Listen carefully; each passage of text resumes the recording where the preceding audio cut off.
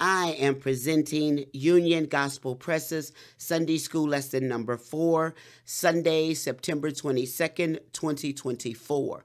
The lesson is entitled, Daniel Prophesies the Son of Man. Lesson text comes from Daniel chapter 7, verses 9 through 14. Related scriptures are Mark 9, 2 through 10, Revelations 1, 9 through 16, and 20, 11 through 15. The place is Babylon. The time is probably 553 BC. In this quarter, we are studying two prophets, Daniel and Jonah, who provide examples of how we should and should not relate to the world. They also show how the kingdoms of this world relate to the kingdom of Jesus Christ. Daniel teaches us about the kingdom of God under the reign of the Messiah. This is something we as Christians can look forward to with joy. Today's aim, facts. To show students that through Daniel's vision, we see ahead of us a ruler and a kingdom that do not end. Principle, to teach that Jesus will rule forever and ever. Application, to show that as Christians we can rejoice because our Lord will bring all things under his control. Illustrating the lesson. The chaos in the world today is setting the stage for the glorious reign of the King of Kings. Practical points. 1. God's holiness will be on display at the day of judgment, Daniel 7:9. 2. One day heaven's books will be opened and there will be no escaping their verdict, verse 10. 3. No human dominion, no matter how seemingly impregnable, is safe from God's judgment, verses 11 through 12. 4. The appearance of the Son of Man is the climax of history and changes how we should understand the world today, verse 13. 5. The everlasting dominion that has been given to the Son of Man is our greatest and final hope, verse 14. Golden text. I saw in the night visions, and behold, one like the Son of Man came with the clouds of heaven and came to the Ancient of Days, Daniel 7:13. Today we have 3 lesson outlines. The first is a sovereign Lord, Daniel 7:9 through 10. The second is slain beast, Daniel 7:11 through 12. And the third is a son of man, Daniel 7:13 through 14. Introduction. The first half of Daniel consists largely of stories about Daniel and his friends' faithfulness in Babylon. The book opens with Daniel and his 3 friends refusing the royal menu. Honoring their choice, God blessed them with better health than those who ate and drank the king's food and wine. In chapter 3, Shadrach, Meshach, and Abednego refused to bow down to the king's golden image and were rescued by God from the king's wrath. In chapter 4, which we did not cover, Nebuchadnezzar was humbled and he repented and worshiped God. Years later, King Belshazzar saw a handwriting, something on a wall, Daniel 5. Only Daniel could interpret the writing, which revealed that Babylon would fall to the Medes and Persians. Even under Persian rule, Daniel had a prominent position. Some, however, tricked Darius into signing a law that led to Daniel's overnight stay in a den of lions, but God rescued him, Daniel 6. Beginning with chapter 7, the book shifts its focus from historical narratives to Daniel's apocalyptic visions. Sovereign Lord, Daniel 7:9. And I beheld till the thrones were cast down, and the Ancient of Days did sit, whose garment was white as snow, and the hair of his head was like pure wool. His throne was like the fiery flame, and his wheels as burning fire. Verse 10. A fiery stream issued and came forth from before him. Thousands thousands ministered unto him, and 10,000 times 10,000 stood before him. The judgment was set, and the books were opened. Apocalyptic vision, Daniel 7:9.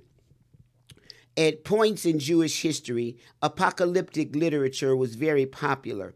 Within the Bible, there are parts of several books that fall into this category, including Ezekiel, Daniel, Zechariah, Revelations, and Matthew 24 and 25, sometimes called the Little Apocalypse. Failing to distinguish genres when reading scripture can lead to great confusion. If something is intended literally, we should read it literally. If something is intended poetically, such as Psalms, we should read it as poetry. Hence, we do not read Revelation the same way we read Genesis or study Psalms the same way we do Acts. There are a number of common characteristics of apocalyptic writings which apply to both biblical and non-biblical books. Among them are the following. 1. There is an emphasis on eschatological, that is, the end of the age. 2. A messianic figure or other deliverer is sometimes central. 3. Visions and dreams are common. Sometimes the writings are deliberately mysterious because they are written during the time of oppressive powers. 4. Angels often play a role in the unfolding drama. 5. Symbolism related to animals and numbers is common. 6. A cosmic struggle between good and evil. Since apocalyptic literature uses many symbols, great care should be taken in interpreting these portions of Scripture. Godly Bible scholars often have strong disagreements over certain prophetic texts. Thus, we should not be dogmatic concerning some biblical passages, especially those that describe things that have not yet occurred. As Daniel 7 opens, we learn that the prophet had a vision of 4 beasts that came out of the sea, verse 3. The 4th beast was dreadful and terrible and strong exceedingly, verse 7. It was more powerful than the beasts that came before it. Unlike the other beasts, it had 10 horns representing 10 kings, verse 24. If you have some familiarity with Revelation, you know that it has similar visions. Often overlooked is the fact that nearly every symbol found in the final book of the Bible is also found in the Old Testament, especially in Daniel and Ezekiel's apocalyptic sections. Most interpreters understand the 4 beasts of Daniel 7, along with Nebuchadnezzar's dream of a great image in chapter 2, to be representative of 4 empires: Babylon, Medo-Persia, Greece, and Rome, while some identify the little horn, 7-8, with Antiochus, Epiphanes, and Seleucid, Greek ruler who sought to destroy Judaism in the 2nd century BC. Others see this as a reference to the future Antichrist, in contrast to the one who had a mouth speaking great things, verse 8. Daniel saw the Ancient of Days, verse 9, take his place upon the throne. This was the Almighty himself. The observation that thrones were cast down, verse 9, simply means that they were put in place as thrones of judgment. The description of the Ancient of Days wearing a white garment and having hair like wool is similar to the John's vision of the risen Christ, Revelations 1:12 through 20. The fiery throne and wheels are similar to Ezekiel's vision of God's throne, Ezekiel 1:4 through 28. The reason for the similarities is that these prophets caught a glimpse of the same thing, the glory of God. The depiction of the Almighty with white hair and a white garment speaks of his holiness and purity. Fire often depicts God's presence. No wonder Isaiah thought that he was about to die when he had a vision of the throne of God. Isaiah 6, 1 through 8. Such visions caused Daniel to be faint and physically ill. Daniel 8:27. Peter, James, and John were likewise amazed when they saw a glimpse of Christ's heavenly glory on the Mount of Transfiguration. Mark 9, 2 through 8. Awesome judgment. Daniel 7:10. As Daniel continued his description of what he saw, he noted that a fiery stream, verse 10, flowed from the presence of the Ancient of Days. The fire represents the brilliant manifestation of his splendor, as well as the fierce heat of his judgment. As Hebrews 12:29 says, our God is a consuming fire. Daniel also saw thousands of angels serving him, as well as 10,000 upon 10,000 more standing before him awaiting the judgment. An enormous crowd stands by as the heavenly court convenes for the examination and conviction of the rebellious little horn, the final world dictator and his followers. Like the scene in Revelation 20:12, the books were opened, Daniel 7:10.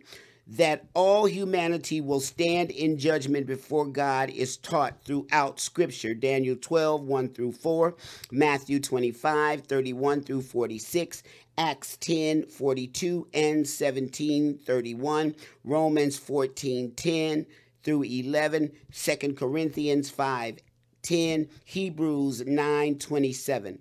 The scene in Daniel, however, may be primarily concerned with the wicked who had followed the little horn, that is the Antichrist. Revelations 13, 1 through 4, 19 through 21.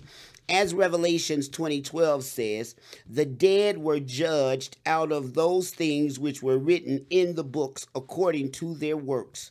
To be clear, our works cannot save us. Romans 3:20, Galatians 2:16, Ephesians 2:9, 2 Timothy 1:9. As Christians, however, our works validate our faith and are necessary to Christian service. Galatians 5:6, Ephesians 2:10, James 2:14 through 26. The judgment of believers will determine eternal rewards. 1 Corinthians 3:10 through 15. Not eternal destiny. Slain beasts. Verse 11.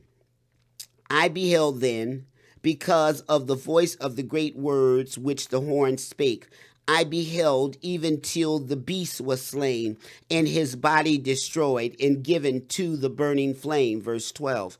As concerning the rest of the beasts, they had their dominion taken away, yet their lives were prolonged for a season and a time. Doom sealed. Daniel 7:11. The horn in Daniel's vision continued to speak great words, verse 11, until the very end.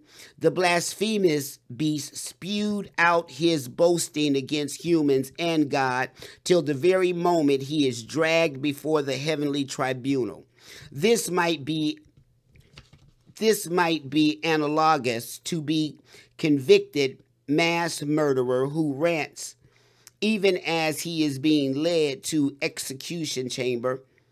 In the case of the horn, there is no remorse for his evil deeds as he is brought before the judge of the universe. The slaying of the beast and his consignment to the flames are likewise depicted in Revelation. And the beast was taken away, and with him the false prophet. These both were cast alive into a lake of burning fire with brimstone. 19:20. The fate of the beast should be a warning to all who arrogantly rise up against the God of heaven.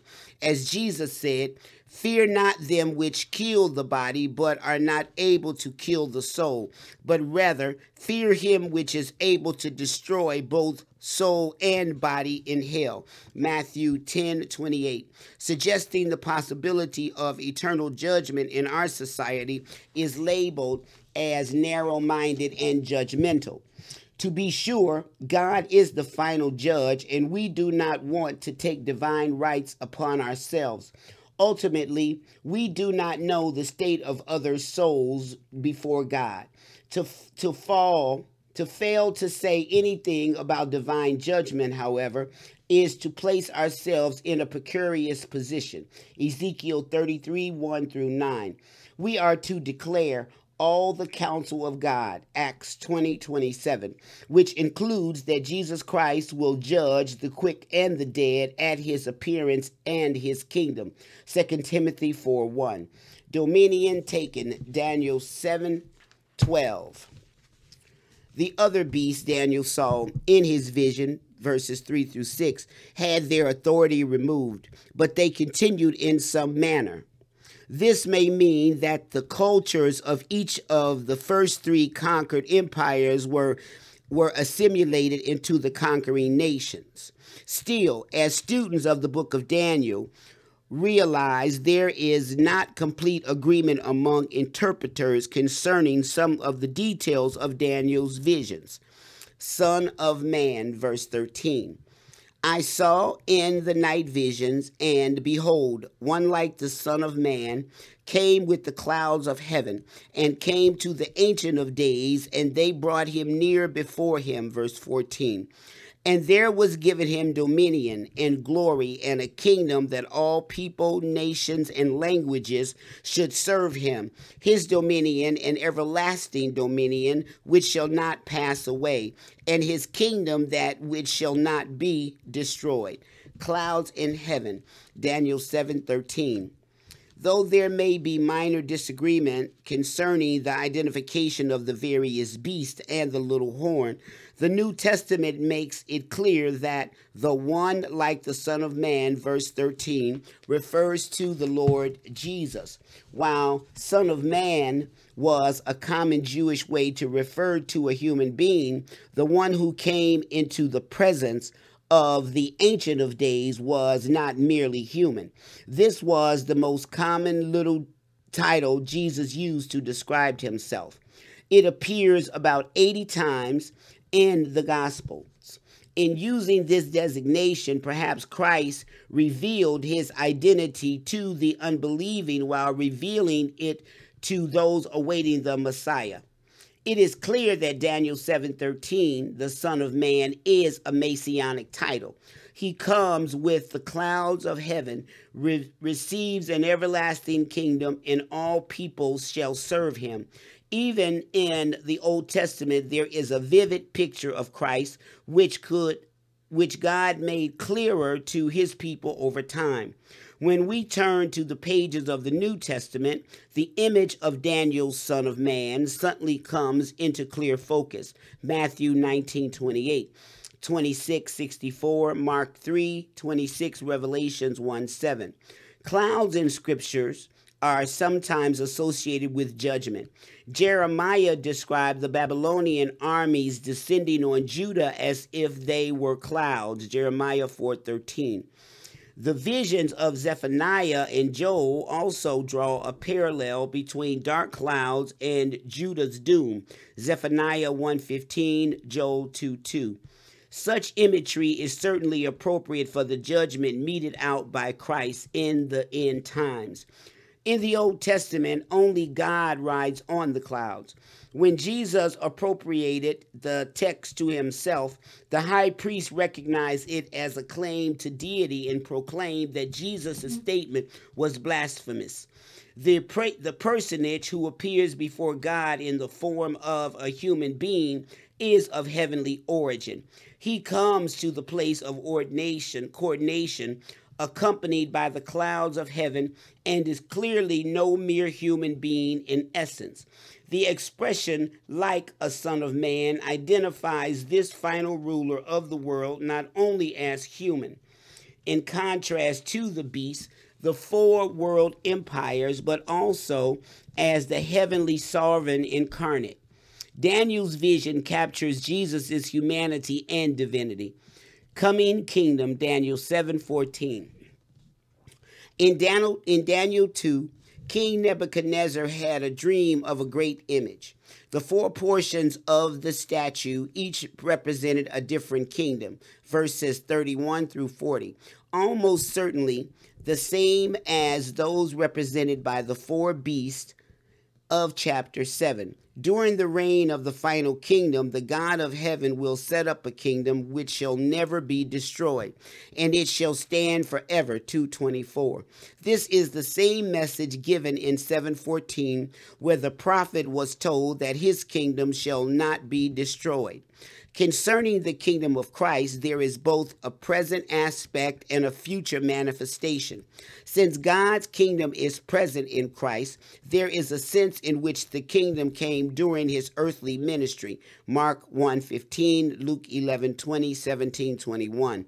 Many references, however, look forward to a future kingdom having both earthly and eternal manifestations. This future aspect of Christ's kingdom is likely what is primarily in view in Daniel 7:14. Unlike the passing kingdoms described in Daniel, Christ's kingdom will be universal, encompassing all peoples, languages, and nations. A similar description is given in Revelation concerning those who came out of the Great Tribulation, 7:14. They hail from all nations and kindreds and people and tongues, and stand before the Lamb, clothed with white robes, verse 9. Indeed, the kingdoms of this world will be swallowed up by Christ's kingdom. The kingdoms of this world are become the kingdoms of our Lord and of his Christ, and he shall reign forever and ever. 11:15. There will come a day when the kingdom of God will be gloriously consummated. Meanwhile, believers are to be agents of God's kingdom. This is spelled out in the Sermon on the Mount as Jesus taught that the meek will inherit the earth, the merciful are blessed, and those who mourn will be comforted. While awaiting Jesus' coming, we are to be salt and light and uphold a higher standard of holiness. We are to be planted as seeds that produce a plentiful harvest. To such as these, the kingdom of heaven belongs. Matthew 5:3-20, 13:23. Questions. 1. Should we always read the Bible literally? 2. What are some characteristics of apocalyptic literature? Why is this important when studying certain biblical books? 3. What kind of connections are there between Daniel and Revelation? 4. What is represented by the four beasts in Daniel 7 and the four sections of the statue in chapter 2? 5. Who is the Ancient of Days? 6. What was the purpose of the books being opened at the judgment? 7. Who is the Son of Man? What is the meaning of this expression? 8. What is the significance of the Son of Man coming on the clouds of heaven? 9. How is the kingdom of God used in the Bible? 10. What kind of kingdom was given to the Son of Man? This concludes the Sunday School lesson for Sunday, September 22nd, 2024. Thank you for listening. God bless.